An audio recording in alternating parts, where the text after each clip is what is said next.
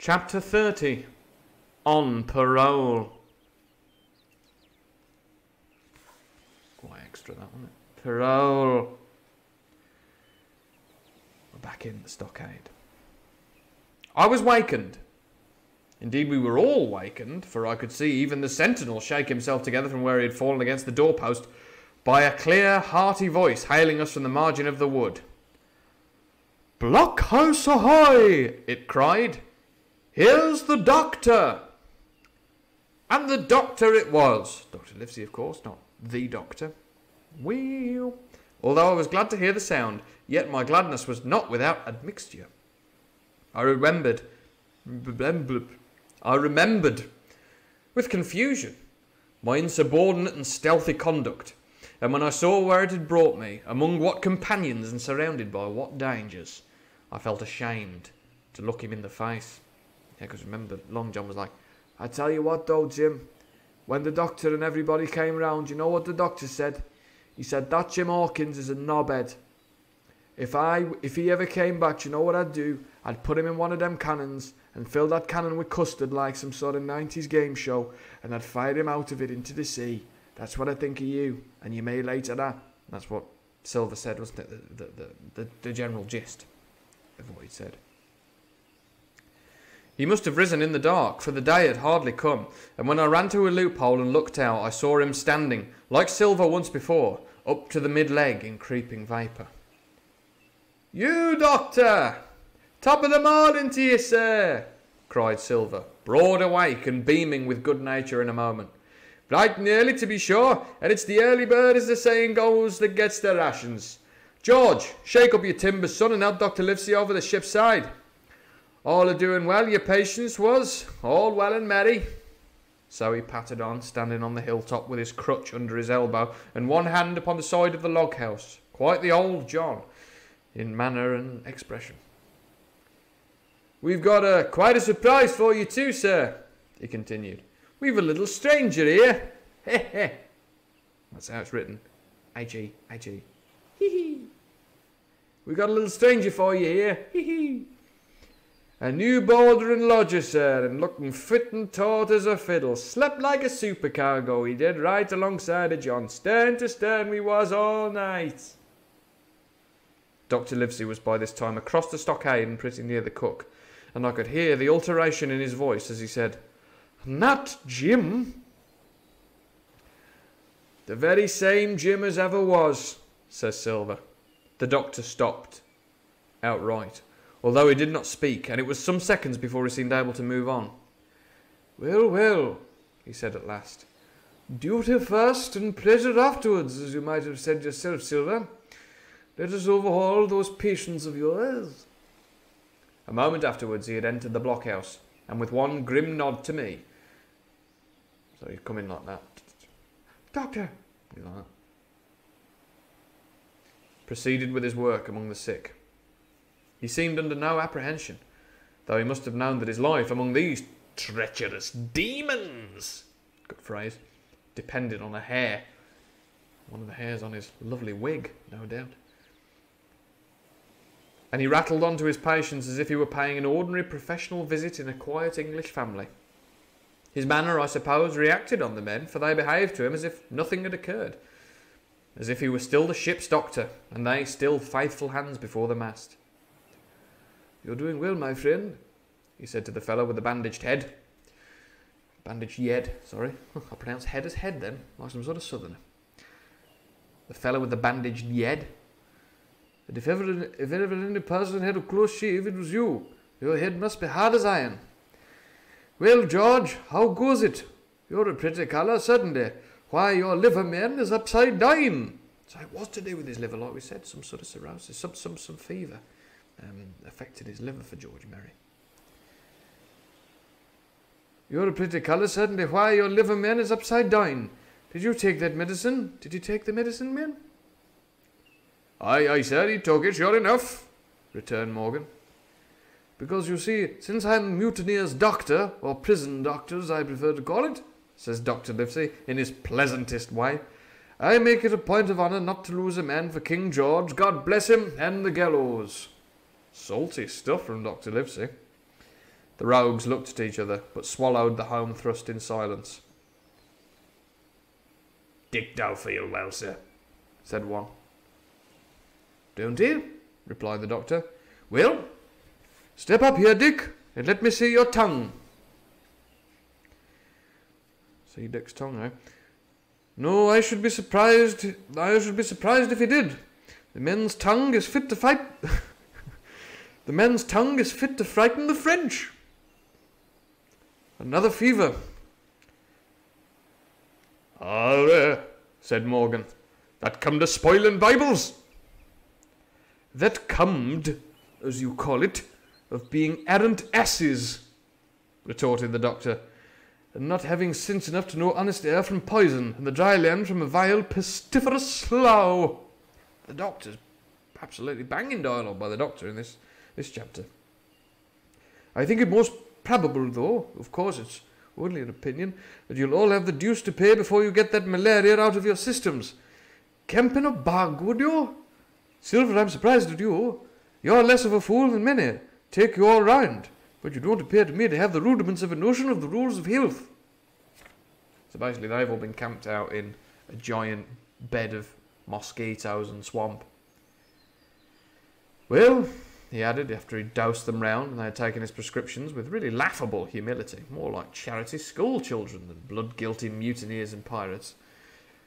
"Well, that's not a charity school children. I would assume probably people who went to free schools or the grammar schools of the 18th century, which would have been schools set up by benefactors for children of the town to go to. Often children from poorer families brought up into the main town to be educated at a grammar school, a free school, a charity school in the middle of town, and therefore to go on and to socially progress. Very complex. The educational system of the 17th, 18th, and early 19th century. Very, very, very different from evolved into the modern system of grammar schools and public schools. But in those days, very, very different kettle of fish. Not the public schools, of course. They stayed the same. Been the same for 600 years. I'm just going to angle the camera down because, to be honest, it looks like I've sunk. And I'm sure that's fine. It's not like I want to get more of me in, to be honest. But I'm aware that's a bit weird. Why has it been weird? Has the screen changed? No, I can't explain it, guys. I'm sorry about that. You're just going to have to see this much of me for now. I hope that's fine. I've had a bath and everything, so these pirates, they're all having their calpol, is the upshot. Well, that's done for today. And now I should wish to have a talk with that boy, please. And he nodded his head in my direction carelessly. I'd like to have a talk with that boy, please. Okay. And he nodded his head in my direction carelessly. George Merry was at the door, spitting and spluttering over some bad-tasted medicine. But at the first word of the doctor's proposal, he swung round with a deep flush and cried, "No!" and swore. That's what he said. "No! Fuck it out!" Silver struck the barrel with his open hand. "Silence!" he roared, and looked about him positively like a lion. "Doctor," he went on in his usual tones, "I was a-thinking of that, knowing as how you had a fancy for the boy. We're all humbly grateful for your kindness, and, as you see, puts faith in you, and takes the drugs down like that much grog. And I take it I found a way as'll suit all. Hawkins, will you give me your word of honour as a young gentleman, for a young gentleman you are, although poor born, your word of honour, not to slip your cable?" I readily gave the pledge required. "Then, Doctor," said Silver, "you just step outside that stockade, and once you're there, I'll bring the boy down on the inside, and I reckon you can yarn through the spars. Good day to you, sir, and all our duties to the Squire and Captain Smollett." So Captain Smollett, still alive? The explosion of disapproval, which nothing but Silver's black looks had restrained, broke out immediately. The doctor had left the house. Silva was roundly accused of playing double, of trying to make a separate peace for himself, of sacrificing the interests of his accomplices and victims, and, in one word, of the identical exact thing that he was doing. It seemed to me so obvious in this case that I could not imagine how he was to turn their anger, but he was twice the man the rest were, and his last night's victory had given him a huge preponderance on their minds. He called them all the fools and dolts you can imagine. "You! What the fuck you think you're doing? Don't you call you to listen to me, you fucking idiot! Who's the captain? You're barbecue forever!" His last night's victory had given him a huge preponderance on their minds. He called them all the fools and dolts you can imagine. Said it was necessary I should talk to the doctor, fluttered the chart in their faces, the treasure map. Asked them if they could afford to break the treaty the very day they were bound to treasure hunting. "No, by thunder," he cried. "It's us must break the treaty when the time comes. Until then I'll gammon that doctor if I have to oil his boots with brandy." And then he bade them get the fire lit, and stalked out upon his crutch, with his hand on my shoulder, leaving them in a disarray, and silenced by his volubility rather than convinced. I should read that as, and silenced by his volubility rather than convinced. "Slow, lad, slow," he said. "They might round upon us in a twinkle of an eye if we was seen to hurry." Like that to the pirates. "Don't make any sudden movements." "All right, boys, just taking him over to the doctor." "Please don't let them hang me, Jim, please." Very deliberately then did we advance across the sand to where the doctor awaited us on the other side of the stockade, and as soon as we were within easy speaking distance, Silver stopped. "You'll make a note of this here also, doctor," says he, "and the boy'll tell you how I saved his life and would depose for it too, and you may lay to that, doctor. When a man steering as near the wind as me, praying chuck farthing with the last breath in his body like, you wouldn't think it too much mayhap to give him one good word. You'll please bear in mind, it's not my life only now, it's that boy's into the bargain, and you'll speak me fair, doctor, and give me a bit of hope to go on for the sake of mercy." Silver was a changed man once he was out there and had his back to his friends in the blockhouse. His cheeks seemed to have fallen in. His voice trembled. "Oh, please, doctor, please." Never was a soul more dead in earnest. "Why, John, you're not afraid?" asked Dr. Livesey. "Doctor, I'm no coward, no. Not I, not so much." He snapped his fingers. "If I was, I wouldn't say it. But I'll own up fairly, I've the shakes upon me for the gallows. You're a good man and a true, I never seen a better man.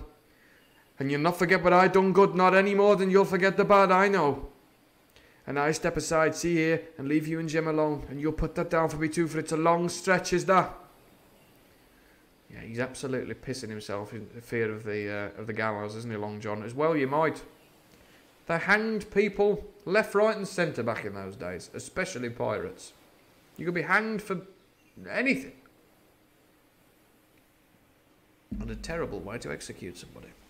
Most certainly. Enough to turn Long John against his own pirates. It's a long stretch, is that? The stretch of his. So saying, he stepped back a little way, till he was out of earshot, and there sat down upon a tree stump and began to whistle. What was he whistling, do we think? Do you think he was whistling the sea shanty from earlier?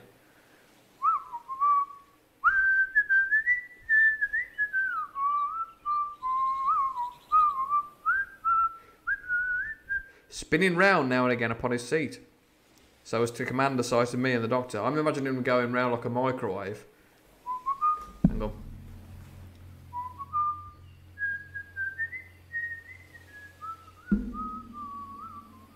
I couldn't do the full 360, hang on. Thanks, Auto Zoom. How are you doing, Jimmy? You alright? Not too bad, thank you, Doc. What's he doing?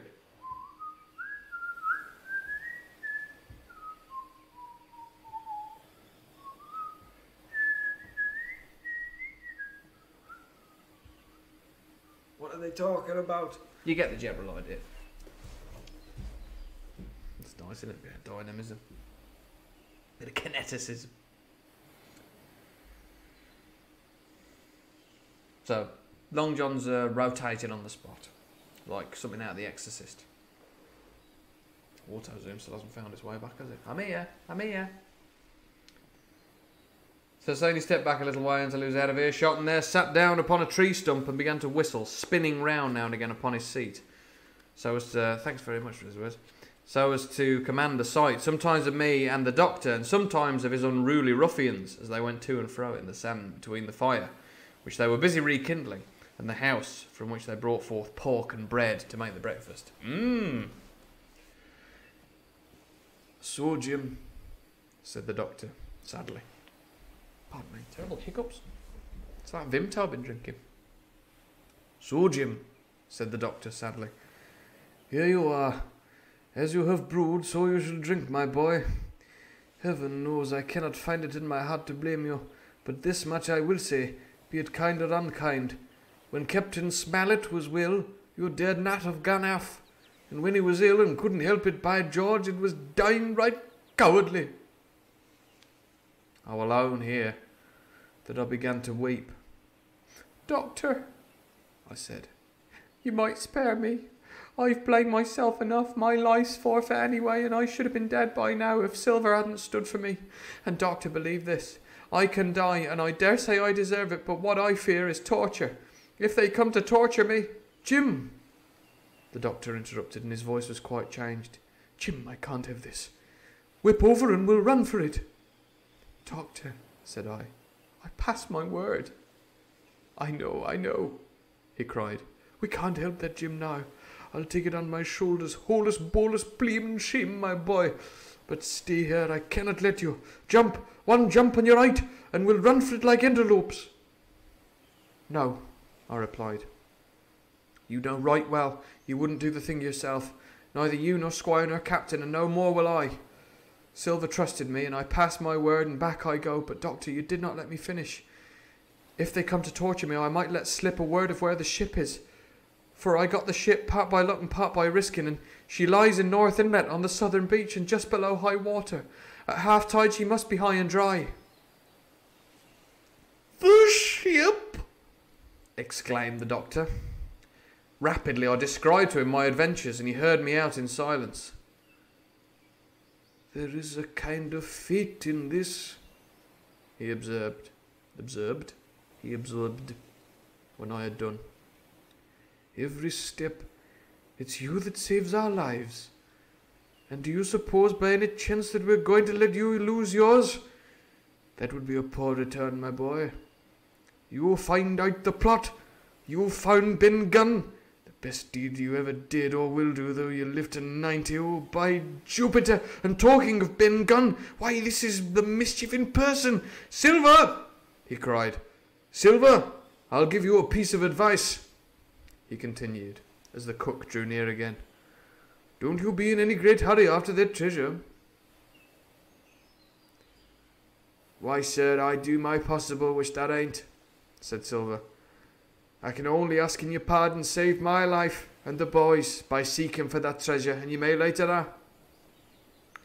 Well, Silver, replied the doctor, if that is so, I'll go one step further. Look out for squalls when you find it. Sir, said Silver, as between man and man, that's too much and too little. What you're after, why you left the blockhouse, why you give me that there chart, I don't know now, do I? And yet I done your bidding with my eyes shut, and never a word of hope, but no, this is too much. If you won't tell me what you mean plain out, just say so, and I'll lead the helm. No, said the doctor musingly. I've no right to say more. It's not my secret, you see, Silver. Or I give you my word, I'd tell it you. But I'll go as far with you as I dare go, and a step beyond. For I'll have my wig sorted by the captain, or I'm mistaken. Oh, good to see Dr. Livesey's wig back in the mix. And first, I'll give you a bit of hope. Silver, if we both get alive out of this wolf trip, I'll do my best to save you, short of perjury. Silver's face was radiant. You couldn't say more, I'm sure, sir, not if you was my mother, he cried. Well, that's my first concession, added the doctor. My second is a piece of advice. Keep the boy close beside you, and when you need help, hello. That's him saying, go, halloo for it, cry out for it. That's not him just going, and if you need help, hello, like he's just forgotten what was happening and who they are. And when you need help, I'll start that again. My second is a piece of advice. Keep the boy close beside you, and when you need help, hello. I'm after seeking for you, and that itself will show you if I speak at random. Goodbye, Jim. And Dr. Livesey shook hands with me through the stockade, nodded to Silver, and set off at a brisk pace into the wood. End of chapter.